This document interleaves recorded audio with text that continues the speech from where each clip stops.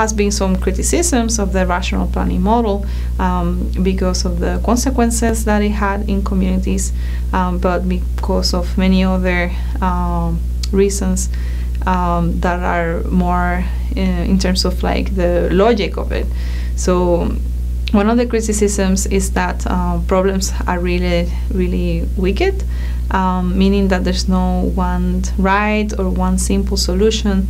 The idea here is that knowledge is really limited. We know what we know as individuals. So if I'm a technician, I'm going to know very well what I'm doing, but I will not know what other technicians are doing. And even then, with collaboration, it will still very hard to have all the knowledge. So in a way, collaboration is definitely better than just making decisions on your own, because you could not possibly have all the information that you would need. By the way, this is actually an argument for free markets, that if the state controls absolutely everything, it's going to make a lot of mistakes. If you have different players and different stakeholders making decisions that agglomerate to the market, for instance, then you will have a better system. But going back to this idea of like rational planning, the idea is that planning is too complex, it's too big, it has too many moving parts, and it happens in a highly uncertain environment.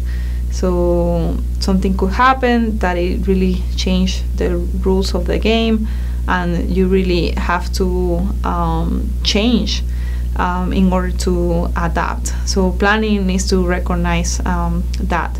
And finally, critics argue that there's no single public interest and that there are many publics, but most times these have really like competing interest.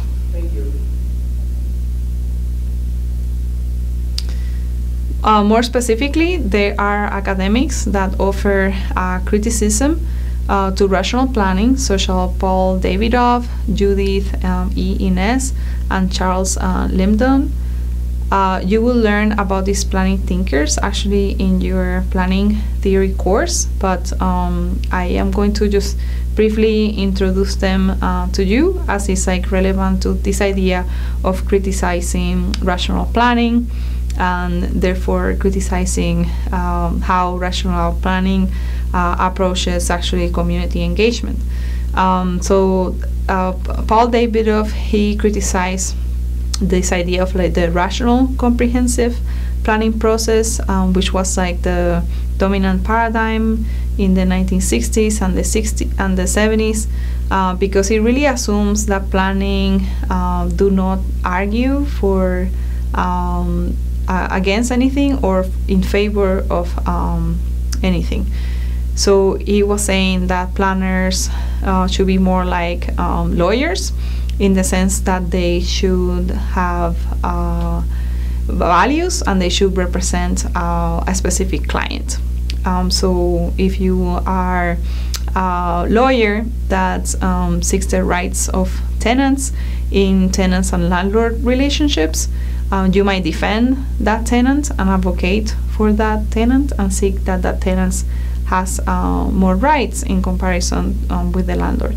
But you might choose to actually be a lawyer for the landlord and just like seek for more rights for the landlords, because maybe you think that the landlords are getting abused by the current law and regulations, and they cannot make money, so they will go out of business if, for example, there's a policy like rent control. So the idea here is that you, as a planner, can decide who to represent, and that you definitely have interest, and that the community themselves, they also have interest. So let's think about the same example that I give about rent renters and landlord relationships, but in terms of planning, we could say that a planner could choose to represent homeless individuals that are staying downtown, while there might be another planner that might choose to represent the business owners. For the business owners, it's not good that the homeless individuals are panhandling outside or are sleeping in the streets. So they want to pass a regulation about loitering. So again, the idea is that the planner, depending on the community that he or she wants to serve, they will choose to work with that specific community, and that obviously that assumes that planning has a particular value, and also that they are serving a particular public with a public interest. The other planner that we can talk about is Judith Innes, and she argued that rational planning assumed that planning was like straightforward, but we know that planning is trying to solve complex and wicked problems that is like fragmented, and it plays out in a very uncertain environment. So in order to overcome these problems, you will use collaborative decision making. So that's to go back to the example that I gave of like this would be one planner, or maybe there's planners in a different municipality, and they will have the information that they have. But if they go together with a coalition that is discussing, let's say, water rights for farmers, but also there was a coalition discussing water rights for homeowners or for businesses, then through like collaboration, they can come up with a better way of serving these different publics.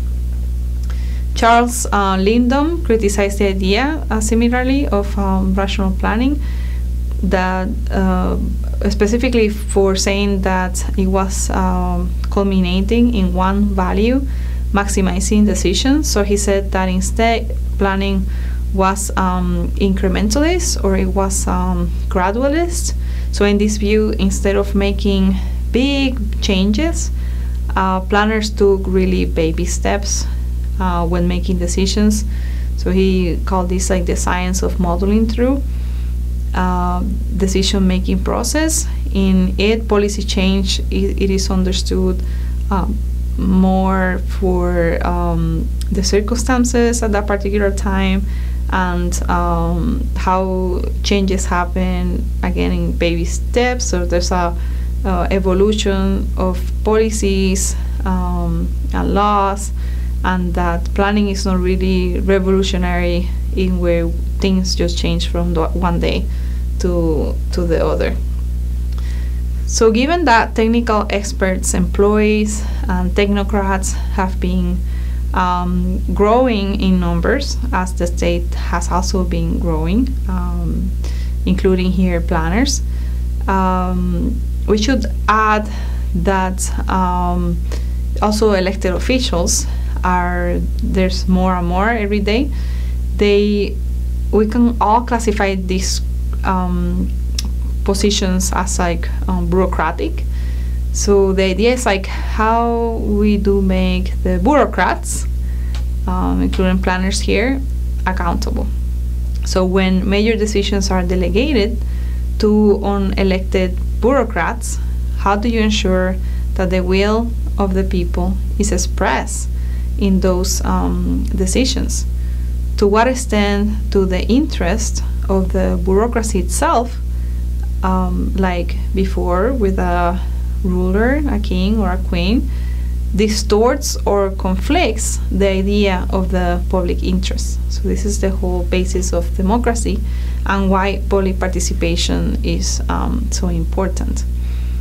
The authority to make decisions is often given to experts in more modern democracies, because as a society we believe in what they that they know, right? That they know what they're talking about because they study.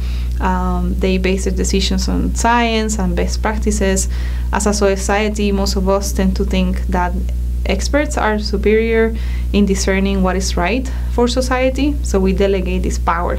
However, most people will also agree that experts cannot make decisions without assigning a weight or a priority to those values that society believe that is good. These values, of course, could be very contested. So some people might believe that health is very important. Some other people might believe that economic development is more important. This means that the public as a whole, even with contradictory points of view, need to say what they value, and then it will make decisions based on that. In our case, planners can decide the reasonable balance point given the present state of knowledge.